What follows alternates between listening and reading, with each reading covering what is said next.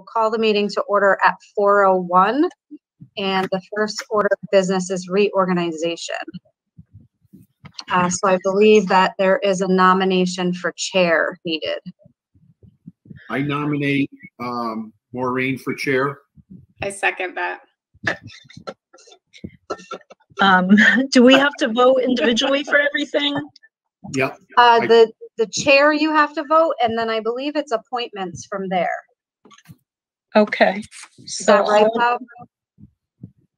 All in favor? Aye. Yes. Okay. And then for the rest, I just ask. So let's see. So Bob was the Who's the vice chair and secretary. I was actually the secretary. Oh, well, it says Bob on there. Maureen, you still want to stay with secretary? Is that okay? Well, I was wondering if Beth would like to take that, or vice chair, if one of you could take. I can take secretary if Bob would like to stay at vice. Is that good with you guys? Yes? Yes. Okay. And Frontier Rep, Bob? Yes, please. Okay, and then the Union 38 representatives, do we have to do that? I mean, Is that for, I think that's for negotiations, is that? No, that's a different thing. No, that's something different. So Bob, me, and Beth, because that's what we have, 3. Yeah. And the collaborative, I'm still willing to do unless somebody wants that. Okay. You can have it. Don't break down the door. I heard we got a new president. Yes, we did. Yeah, so that's, I know you'll say that to us later, so. Capital Planning Committee, I'm willing to still do that. And Policy Review Committee, I can still do that. If anyone wants any of these, please speak up. The Sick Bank Committee it's me and Bob last year. I don't think we've ever done anything for that, so I'm still willing to do that. How about you? Yep. And the negotiations team, you want to keep that, Bob? Yep. I like doing it. I think we'll be doing it next year, right, Shelley? I think, yeah. Okay, so do we need to do an overall vote for all of these? No, you just appointed. Okay, so you just appointed everybody. So appointed. I know you guys got a time schedule here too tonight, so. Yes. Yeah. And Maureen, it's up to you to keep us moving then. Yep. Okay.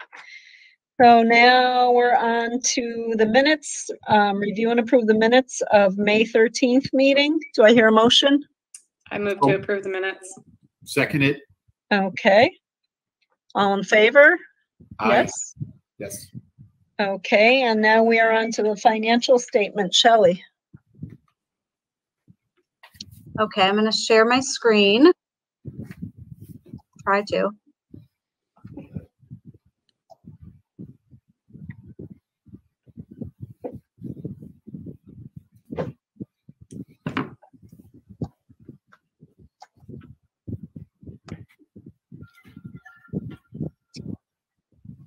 You guys see that? Oh, I'm not at the top though. It's coming in now. Okay. Can you make it a little? Yeah, thank you. That's better. Okay, so 5 warrants were reviewed and signed electronically, totaling $30,733.14. And I did share the general fund and school choice expense reports. Those were through May 31st. So if you have questions, I'm happy to take them. If you look on the last page of that report, you'll see the available budget balance of around $121,000. So some of that is associated with conservative purchasing. Sorry, this is a new feature of Google Meet. So because we had grants coming in from the state and we didn't know what was going to happen with the educational model, and then we had town support as well, we sort of used up all of those funds to get what we needed first. And then went back to local budgets. So we were pretty conservative on the general fund with our purchasing. We made sure that the school had everything that it needed, but we maybe held back a little bit in certain areas.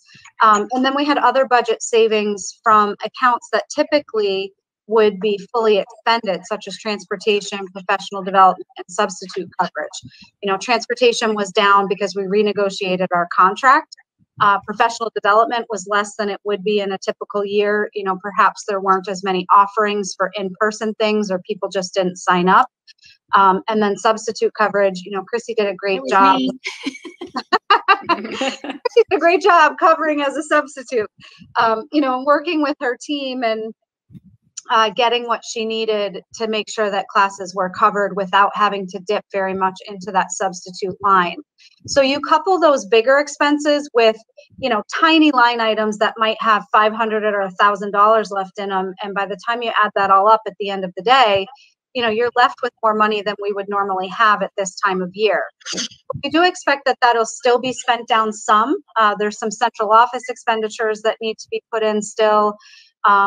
I spoke with Chrissy about doing some additional purchasing for the school, things that we probably wouldn't normally be able to buy with the general fund, but we are going to go ahead and do that. And then also working with facilities to see if there's any facilities needed. Getting, I think, a new, what's it called? Scrubber for the floor maybe, or getting an old one repaired, making sure that if there are things like that, that we're taking care of them. So I expect that 120 is going to drop down pretty significantly by the end of the year. But what I am recommending is that over the next few weeks, after we look at those numbers, we move any unspent funds into school choice for future use. And the reason that I'm recommending that is twofold. One, if you remember, one of the reasons that our budget is as low as it is for FY22 is we took $15,000 off of the budget and put it on school choice to cover teacher retirement expense. And that helped us get under that 2.5%. We also might have some special education expenses that we didn't plan for. The special education director had come to me last week or the week before saying that there was a possibility of an out-of-district placement. I understand that the team and the school and special ed department is going to try to work that out so that doesn't happen.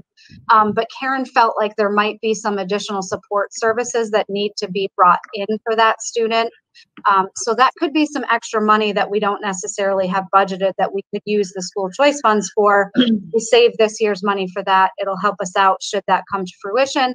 If not, it just helps build up our reserve. So unless you're opposed to that, that's what I'd like to move ahead with. Any questions on any of that before I keep going? This is what's left basically in the budget, and if you said something about putting the remainder into school choice afterwards. Correct. After all of our expenses are in for the year, my recommendation is to reclassify some expenses and put any of our savings from this year into school choice. But we can also, if it's in school choice, if we want to do some more classrooms, the floors in the classrooms and stuff, we could. Yeah, and we're talking actually about doing some of that right now. Right, Chrissy? Bill's working on some quotes for that with some of the extra money, and then we'll take that off of the capital list. Gotcha. Okay. Yeah. The classroom floors, I took a quick look at the town warrants for next week's meeting, and it looks like those are on it, even though they were voted a low priority. Yep. So if we use this money for that, then that they would just remove that warrant, or? No. So we're saying leave that money on the town warrant, and then if we have additional money available of this 121,000, using some of that to do the next round of classrooms. So we would pull that off for next year. We wouldn't necessarily be asking money for flooring next year of the town. Okay. It's just basically speeding up the process of that renovation. Good. Okay. Okay. The other thing I saw on the town warrant is the parking lot's due to get paved if it passes. Did you see that, Chrissy? I did. Yeah, I saw. I think it's just the driveway and not the parking lot, as I understand it. Okay. Does that include sidewalks?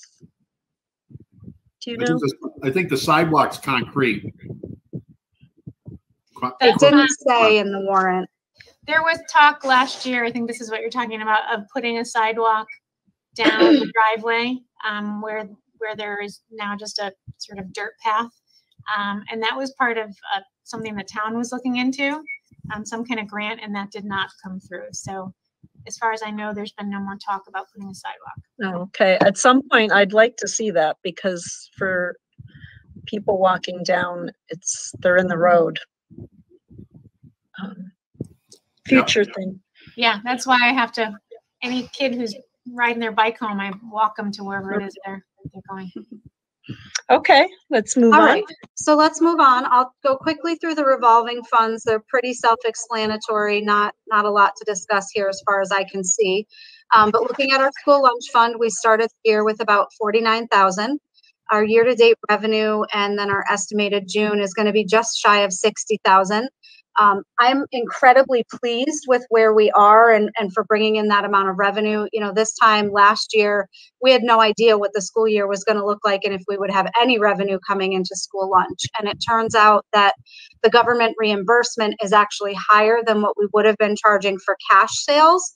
So now that kids are fully back in the building, April and May have really given us a good gauge into what we can bring in from the government reimbursement. So it's still lower than it would be in a typical year, but it feels really good to be where we're at right now, bringing in 60,000.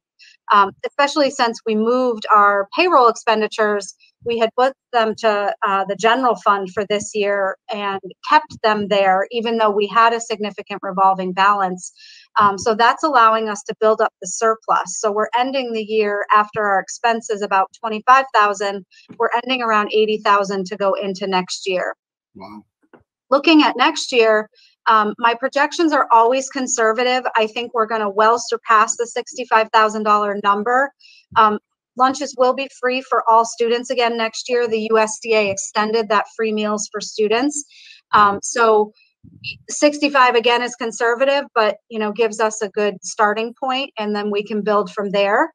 Our expenses is just our food and supply costs. We are going to pay for wages through the ESSER grant. So that's allowing us to build up our reserves. So our positive net income will roll into our start of year balance. So we're looking at ending 22 with just over $100,000, which is great news, because the following year in fiscal year 23, when we no longer have the ESSER grant available, we can move wages back to the revolving fund. So we're going to be in a good spot as of right now, based on these projections for Whately for the school lunch program. We have a similar story to tell for early childhood. So we started with 71,000 in the revolving fund. Our revenue was significantly lower than it would be in a normal year because of limited enrollment. And then our expenses, because we had a positive starting balance, we were able to continue to pay for our salaries and wages. So while our net income is a significant negative number, we're still ending the year just shy of 20,000 going into next year. That's what we'll start with. I want to say, Chrissy, correct me if I'm wrong, I think the last I checked, there was 17 students enrolled for next year. I think that's what Amy gave me for numbers. So we're looking at almost $100,000 in revenue. And because the way we built the budget, not knowing what was going to happen with classrooms and paying expenses from the ESSER grant, our expenses are low. So we will have, I believe there's one IA being paid out of the revolving fund and then some supplies and materials. But for the most part, it's going to be funded by the ESSER grant. So that'll allow us once again to build up this account so that for fiscal year 23, when we have to move expenses back over, we have a larger reserve to do that. So I feel like we're in really good shape. I'm gonna stop sharing so I can see you guys again. Like I said, where we were last June, not knowing what this year was going to bring, and even this fall, not knowing if kids were going to fully come back in the building, I think we're set up and we were really fiscally responsible in how we mapped out the use of these revolving funds. And going into next year, it feels like we're in a really good position. So I'm happy to take questions if you have them. I'm good. Okay, so now we're on to the public comment. I do have one written comment that was submitted that I'm going to read. It doesn't look like we have a lot of public comments. I'm not sure if I see Holly's on, if she's going to give a comment. If there was a lot, I was going to maybe see if we needed to limit the amount of time per comment. But let me get started on the one that was submitted. It was submitted by Lou Vincent, Deerfield Inclusion Group. Dear school committee members and administrators, I would like to thank you for all your hard work and continuous commitment to our schools. I would also like to thank you for being receptive to exploring and undertaking personal and professional development in relation to anti-racism and equity. As you know, our schools have made a commitment to addressing long neglected aspects of our systems and community in regard to equity and racism. Administrators, teachers, and parents are enthusiastically entering into self and community education and are developing a growing understanding of equity in the world and in our community. The Pathways Professional Development Plan put forth by fourth grade teacher, DES teacher, Jennifer Smith, presented to you at a recent school committee meeting, offers a thorough and thoughtful avenue for community members to grow, to gain knowledge of self and systems, and to become a more educated person in our community. This is ongoing work for us all. This PD, developed by Ms. Smith, has been embraced at the elementary schools with the support of elementary administration curriculum director Kim McCarthy, advisor to the FRSU 38 Anti-Racism and Equity Task Force, Amanda Mozia, and the Collaborative for Educational Services. As I am sure you are all aware, it is vital for school committee members to be educated and up to date as to how best to serve our community. Many of you indicated at that school committee meeting that you would be interested in taking this PD. I applaud this intention. To follow up on Jennifer Smith's offer to you to take this professional development, I would like to offer my services and that of other Deerfield Inclusion Group DIG volunteers to act as collaborators and to assist you in traversing the PD. Aspects of the PD will best be done with small group participation, and DIG would like to offer our presence and support to do this PD with you and offer a type of buddy system as you work through it. Many DIG members have been actively working on issues of equity and anti-racism personally and professionally and provide a meaningful resource. DIG would be honored to partner with you in the work of equity and anti-racism, professional and personal development, recognizing the ongoing need for learning and community.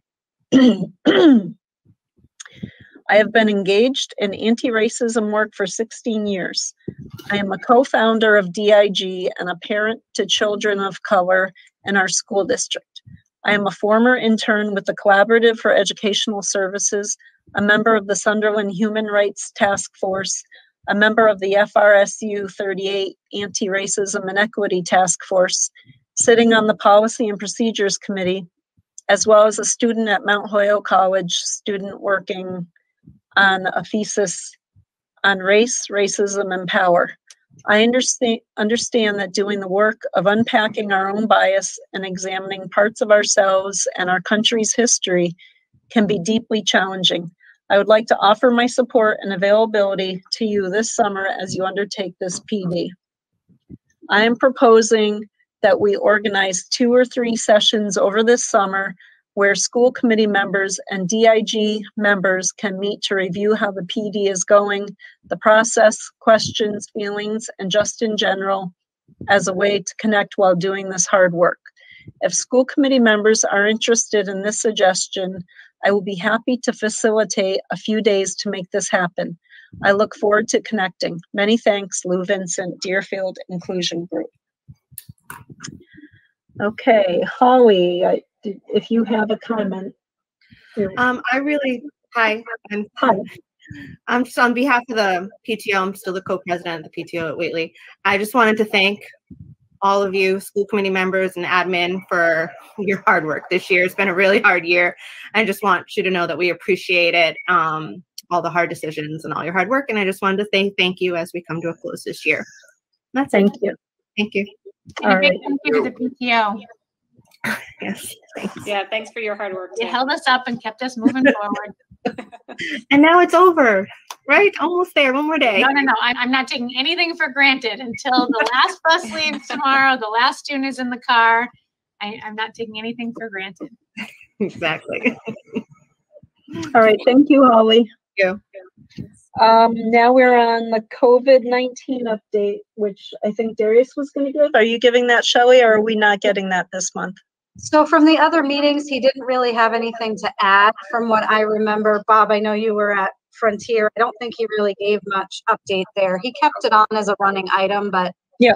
Okay. and there's also no anti-racism update for this meeting either. Okay.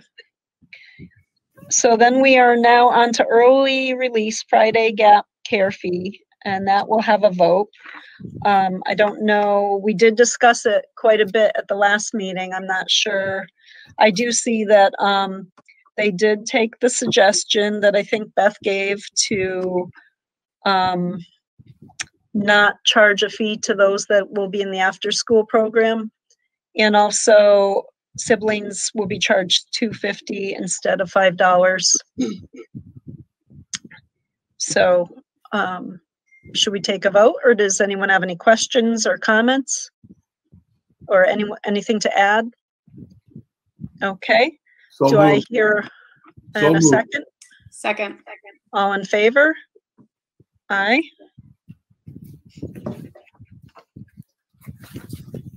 Okay, then now we are on to the updated face covering policy, which will include a vote as well.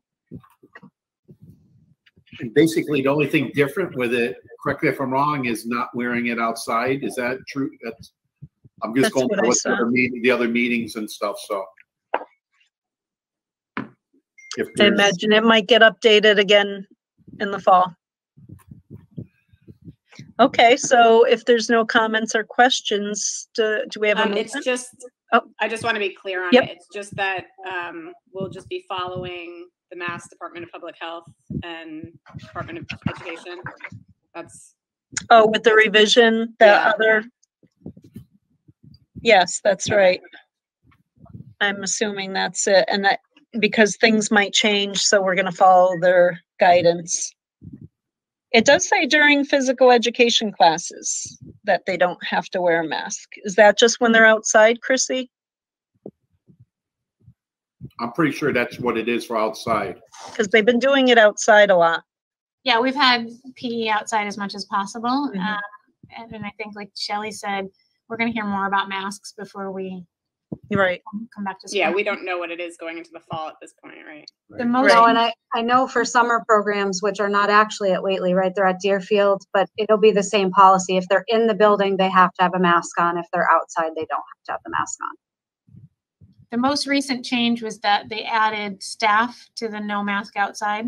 Because for a while it was just kids could be unmasked outside, Oh, but the adults had to keep the masks on. So that was kind of a big day here for yes, our I'd staff imagine it members is. as we moved into the 95-degree weather.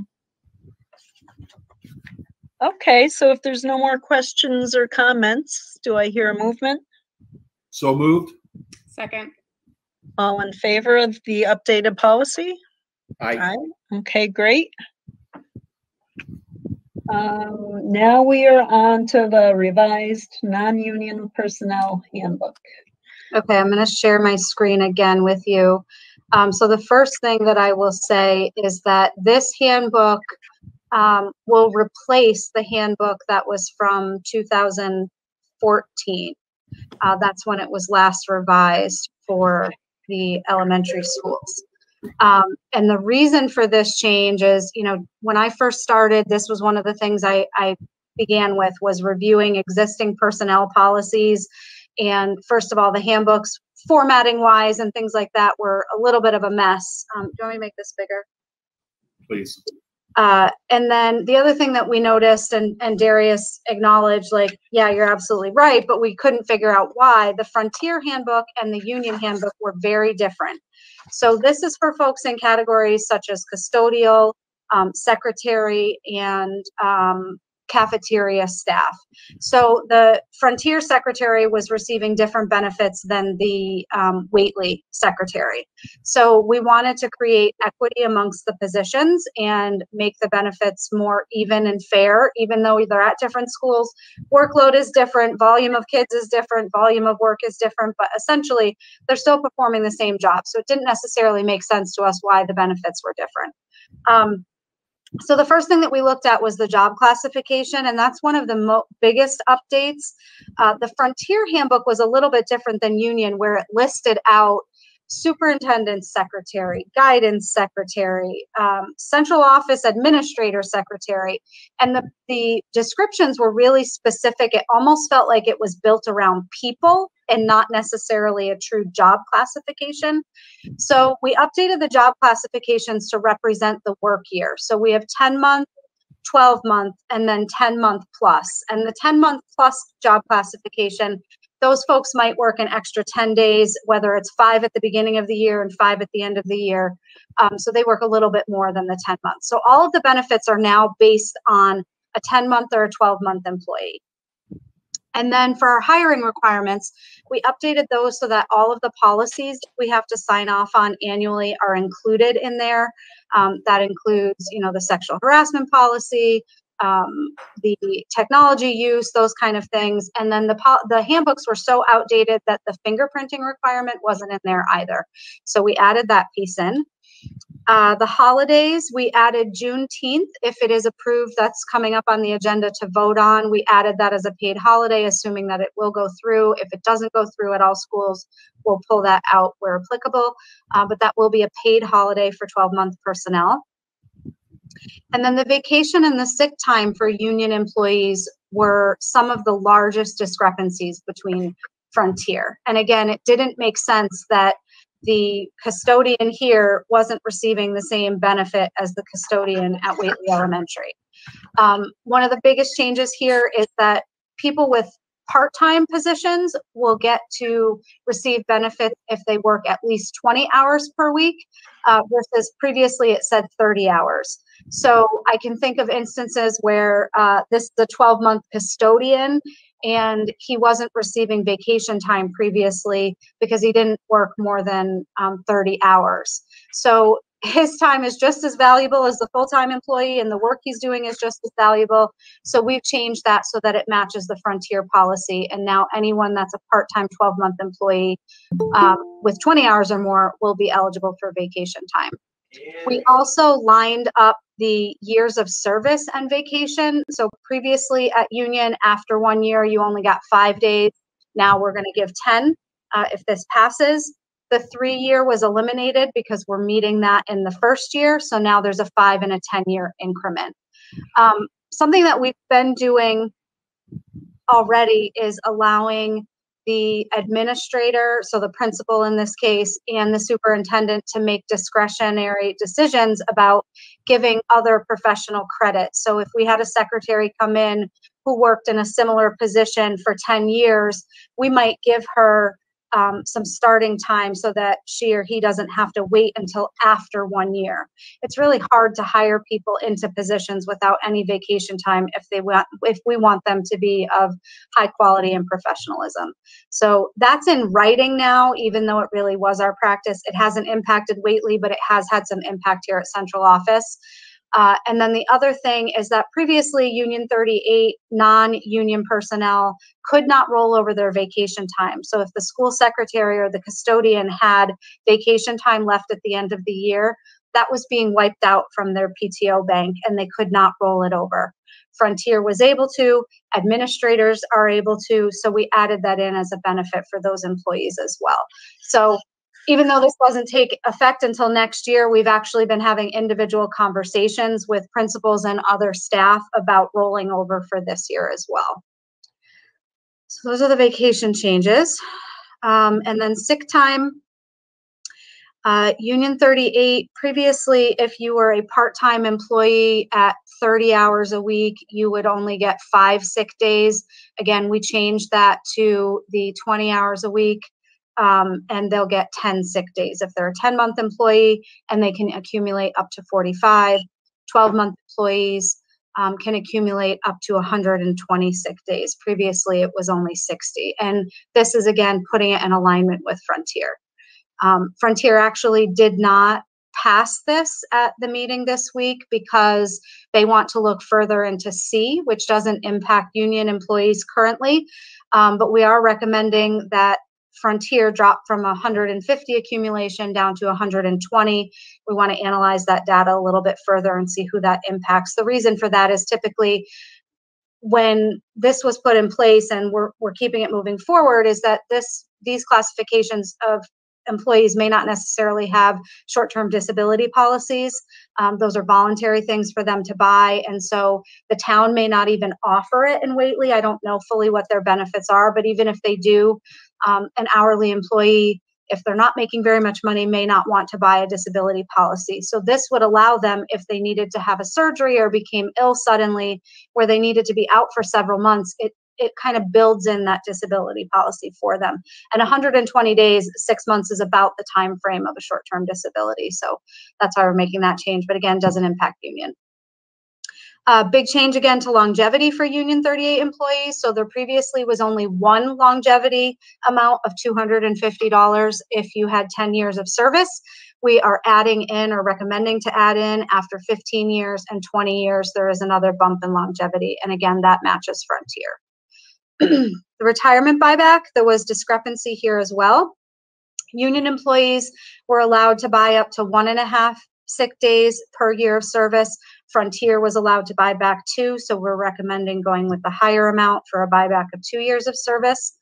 And the other change here that doesn't impact any current employees is that we would like to cap that amount at 45 days.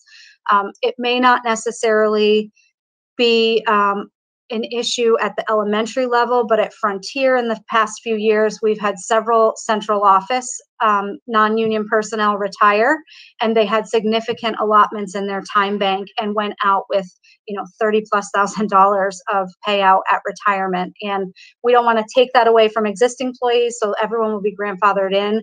But much like we're trying to do with the teacher contract for the union schools, is make it so that it's reasonable and affordable for each school district. So that's why we're proposing that change be put in place.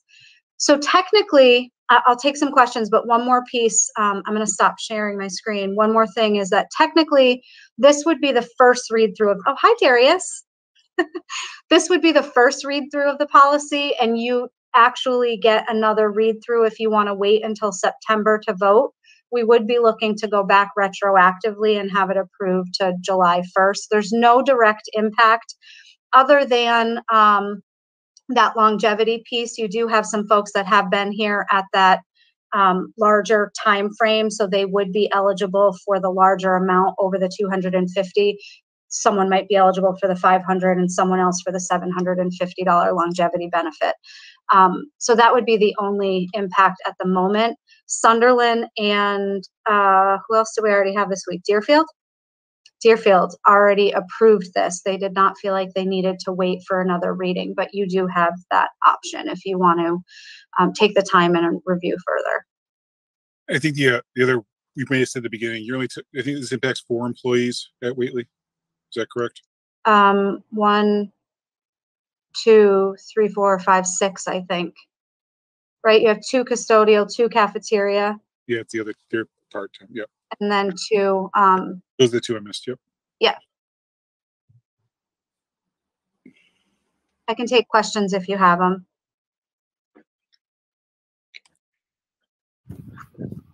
I'm sorry. Go ahead, Maureen. I was just going to say, did you say those employees that were affected, how that was going to be dealt with? I'm sorry if I missed what you said about that. If you don't vote on this today, the only thing that would be impacted is that longevity benefit if you wait until September. And I actually don't know if Brenda pays that through payroll in the summer months or if she waits until September. But if it is paid in the summer months, we would hold that. It's a one-time lump sum payment. We could pay the $250 that they're already receiving and then do a retroactive payment for the difference. Okay, I don't have any questions. I don't either. I think it makes sense to do it. I'll make a motion to accept the new handbook, revised handbook. Second. All in favor? Aye. Right? Thank you. Thank you. I told Darius in a text message that Shelley was doing great and he didn't have to come on. And he said to me, well, as long as she could tell the same jokes I did the last couple of meetings. Okay, moving along. Making it look easy. We're at the Juneteenth holiday. I don't know if there needs to be any discussion. I think we discussed this a couple meetings ago. Does anyone have any questions or comments, or does Darius or Shelley have anything to say about it? Just that we're looking to put this in for next year. Even though we haven't reached Juneteenth this year, we're planning this for the FY22. Yeah, I think straightforward. It's a straightforward thing to do. Okay. And in the unions, we will bargain it next year. It'll probably be on our list of things to be able to offer them, and as well. So, yeah, I make a motion to accept the new holiday. Second. All in favor? Okay, so now we are at the reports. As the chair, and school committee, I would just like to thank all of you guys, all the staff, the principal, the superintendent, Shelley, everybody, the teachers, the IAs, the custodial staff, Mary, Kathy, everybody. You guys have did an incredible job this year. It was not easy. It's been more than a year, and I think you guys did great, and it wasn't always easy, and a lot of time put in and thought, so thank you very much. I also want to say congratulations to the 6th graders who are graduating tonight.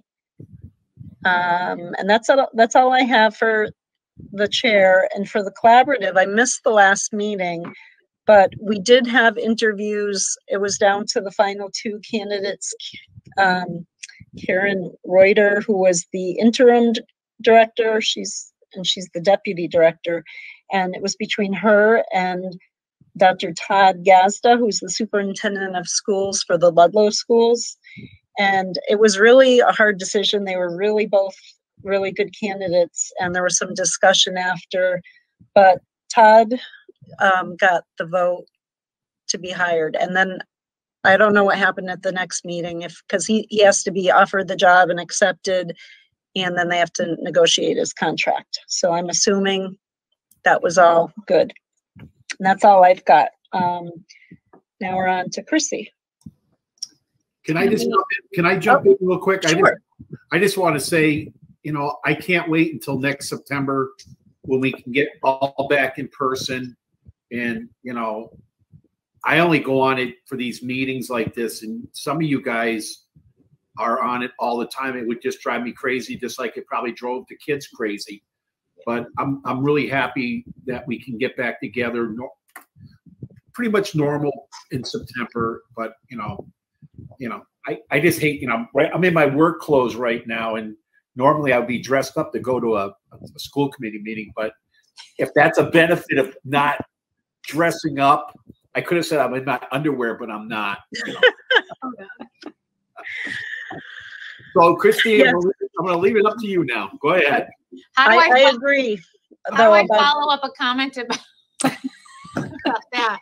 I'm gonna make it short and sweet in the interest of making sure that we can attend the festivities coming up. I would just like to offer my sincere appreciation for everything that the Whately School Committee and the Whately community at large have done to get us through this most difficult and unusual year. Despite the circumstances, we had a successful year due in large part to the support we received. And tonight we will celebrate our 6th grade students who have demonstrated resilience, compassion, and perseverance throughout this year. I have no doubt that they will always remember the 2020-21 school year and carry with them the valuable lessons they learned from it. Thank you. Thanks, Chrissy, for all your hard work. Okay, Darius, do you have anything for us?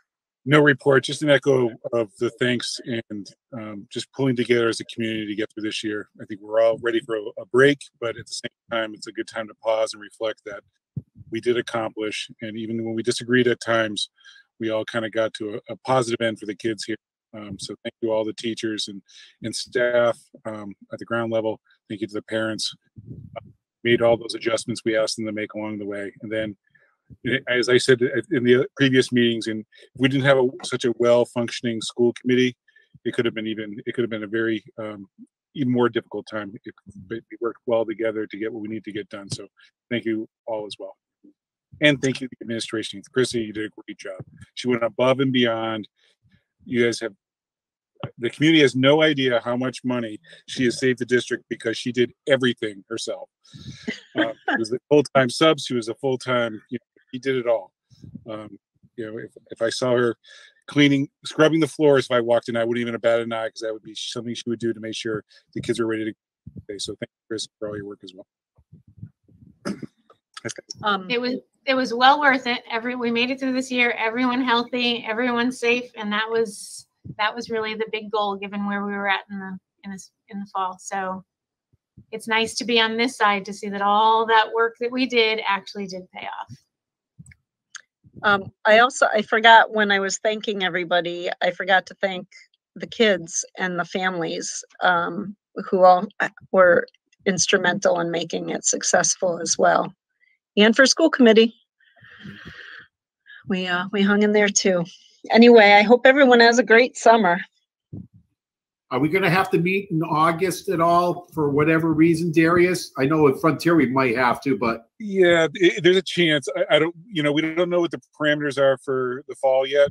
If we're gonna have to do anything significant, and so, if we do meet, it would be, it'd probably be the week before school starts or the week school starts. I'll have to see. We have to do a joint meeting for 38 if it's just simple stuff. If it's simple mask things or whatever, I'm not going to try to force it just so that we can get together so I can see your faces. But if there's something you guys have to make a decision on, I'll figure out a way to do it because there's no way you can do a school committee meeting that's not an emergency until after the 3rd week of August or, that kind of thing, because everybody just has so many vacations and stuff. So I'm cognizant of that as well. So hopefully not, but if we have to, it maybe have to be a joint meeting or depends on if we have to have a policy in place. I'm going to have to though. We'll see. All right. I'll make a motion to adjourn, Madam Chairman. I will second that. All right. All in favor. Aye. Have a great summer. Have a great summer, everybody. Take Bye. care.